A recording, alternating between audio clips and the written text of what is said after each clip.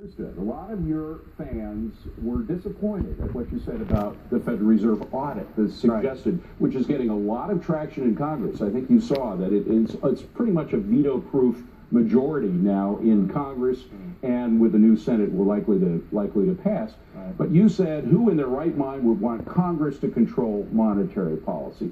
To which a lot of people say, look, here is the Constitution. Within the Constitution, Article 1 of the Constitution, Section 8, it says the Congress has that right. So what do you say about that? It's right in the Constitution itself. You know, one of Bismarck, the Iron Chancellor's famous conversations with his advisor, a man named Blockreiter.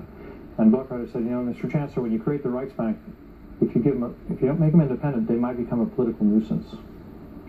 Well, guess what happened? The Weimar Republic. What happened in the 1970s, early 80s, 60s, 70s, 80s in the United States? No one ever says Arthur Burns did what was politically convenient. We end up with superinflation that Paul Volcker had to step in and break its back. And we know what the answer is. This is because the people on Capitol Hill, lower house, upper house, for whatever reasons, cannot do their own job. But here's the problem. Here's the problem, and I'm sorry we're short on time, so I got to jump in. Rand Paul and others would say, as we just talked about in the first segment, we are now in an extraordinary period where the Fed has more of a portfolio than ever before, and we have to know specifically what's in there. I'm going to quote him now. He said, once upon a time, your dollar was as good as gold. Do you know what it's backed by now? He asked an audience in Iowa. Used car loans, bad home loans, distressed assets and derivatives.